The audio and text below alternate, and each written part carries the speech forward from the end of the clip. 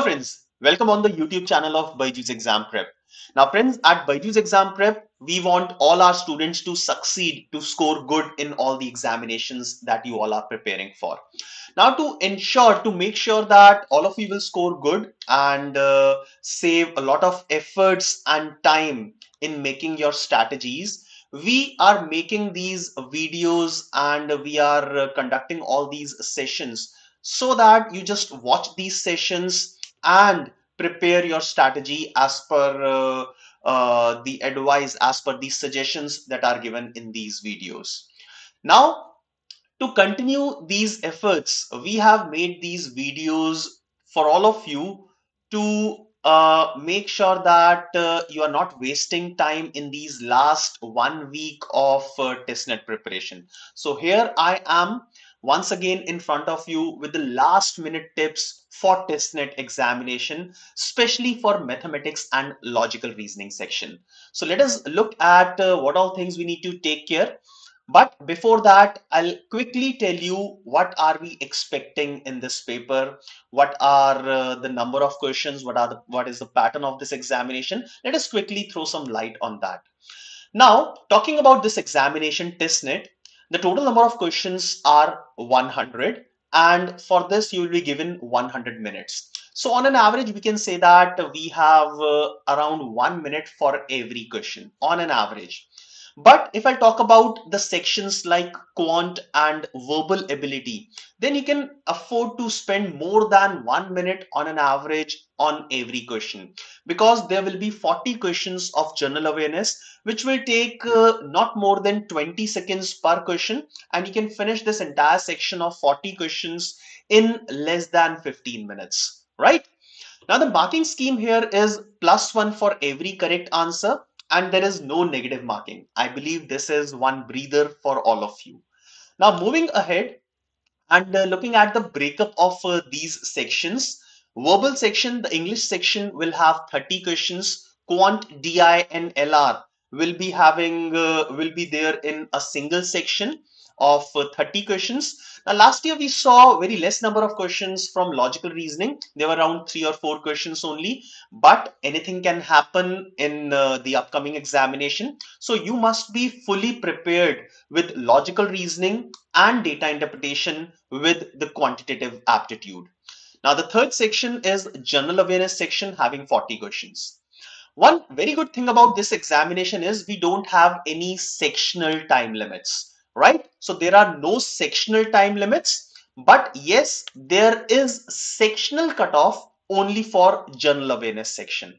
So understanding what will be the cutoff. So if you belong to general category, EWS category, Kashmiri migrant or armed forces, then you need to score a minimum of 14 marks in this section having 40 questions. Now, if you belong to OBC or PWD category, then you need to score 12 marks, and there is no sectional cutoff for the students belonging to SC or ST category, right? So make sure that you clear up the sectional cutoff for general awareness section, vis-a-vis maximize your score in the other two sections, that is verbal and quantitative aptitude, DI and logical reasoning, right?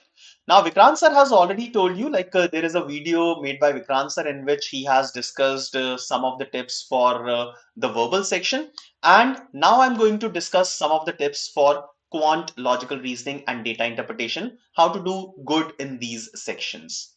Now tip number 1 for quant section is, in the upcoming days that you have, revise all the concepts and the formulas. Now we keep forgetting these formulas, we keep forgetting these concepts. Now in TISS, you will realize that most of the questions from quant are direct questions, are formula based questions. So if you don't have these formulas on your tips, then it will take you more time to recall these formulas or maybe derive these formulas, and that will not be a very effective thing as far as clearing the cutoff of TISSNET examination is concerned.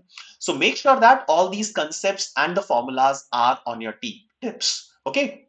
Also, don't go into the depth of all these things.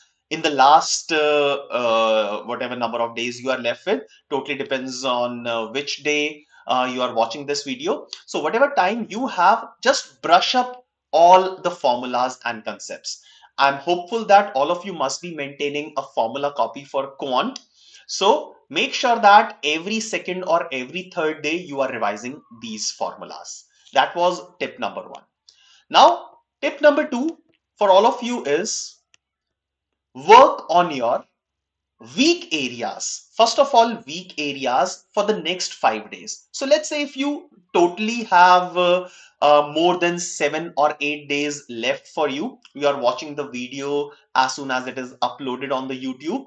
So make sure that you work on your weak areas for the next 5 days. Obviously, you cannot afford to miss any question in TISSNET examination because of the nature of these questions. Most of these questions will belong to easy to moderate level of difficulty, right? So if any easy question comes up from your weak area, right, then you should be able to at least attempt that question. Very easy question you can attempt and leaving behind some of the difficult ones. So just brush up, just revise some of the important formulas which lies in your weak areas. Now, for the last 4 days, you must work on your strengths. So let's say if arithmetic is your strength, then last 3 or 4 days you must devote in practicing some basic level questions from arithmetic. So whatever your strength is, try to work on your strengths in the last 3 or 4 days of your revision just before the examination. Now moving forward to tip number three, now try to solve the questions as they come in the examination. So now I'm talking about the D-Day, the day of the examination. Once you start solving the questions of quantitative aptitude, DI or logical reasoning section, try to solve the questions as they come in front of you. Don't do things like searching for the questions of a particular topic or a particular area in the entire examination. That will definitely waste your time. So let's say if your area of strength is arithmetic and you are wasting your time in searching for the questions of arithmetic, then it will be very time consuming. It will waste your efforts as well. So that is not at all suggestible. So what you can do is you can try the questions, try to solve all the questions as they come in the examination. I'll also give you a wonderful tip for this particular thing. Now what you can do is divide the questions in three categories, right? Now what are these categories? Category number one, the questions which belongs to your strength and they are less time consuming, they are short. All right. So this first category of questions will be the type of questions which you will solve immediately, right? So we have divided the questions in three categories. So first of all, I'll tell you what are these three categories, and then I'll discuss in detail how to manage solving the questions which are lying in each of these categories. So first category of questions is the type of questions which you want to solve immediately. I'll tell you how to select those questions. The second category of questions are those questions which you want to solve, but not right now because they might consume more time and you want to come to these questions later on. The third category of questions is you don't know anything about these questions and you will never come back to these questions, right? Now, first of all, let us focus on the first category of questions.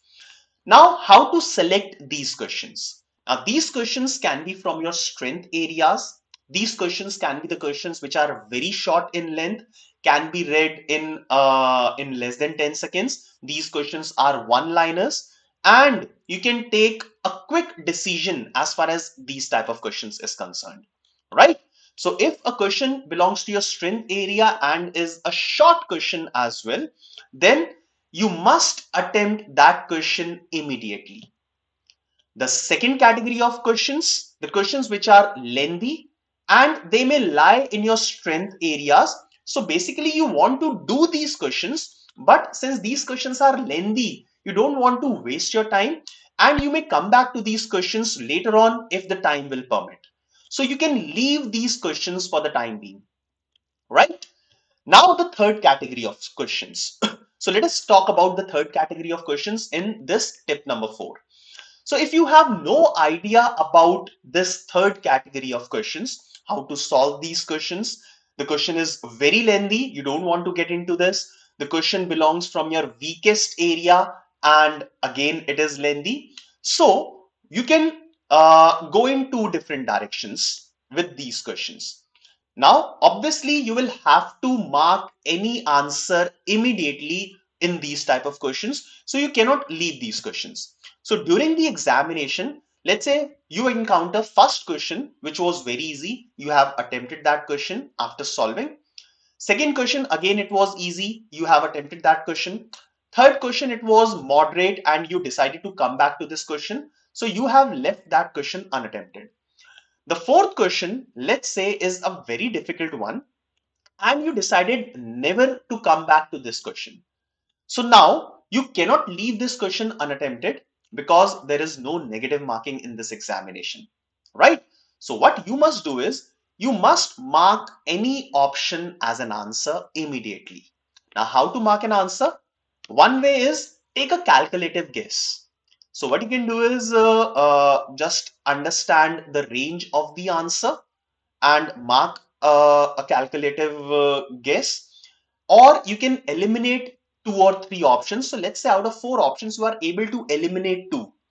Then the probability that the question will be correct will be increased to 50% against the probability of 25%. All right. So if you are able to eliminate either one option or two options, then it is very good.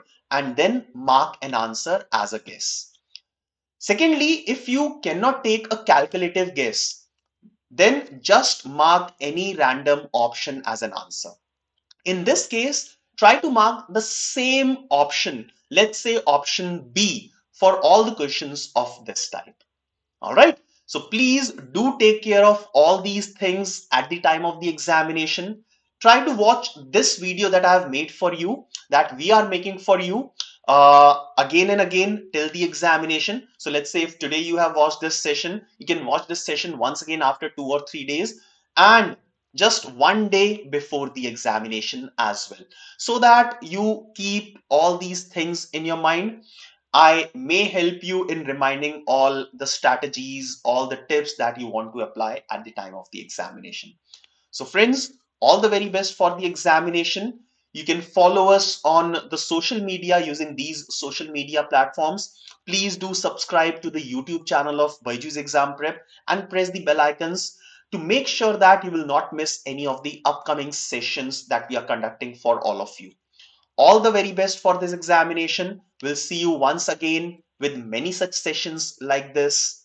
Have a nice day. Bye-bye.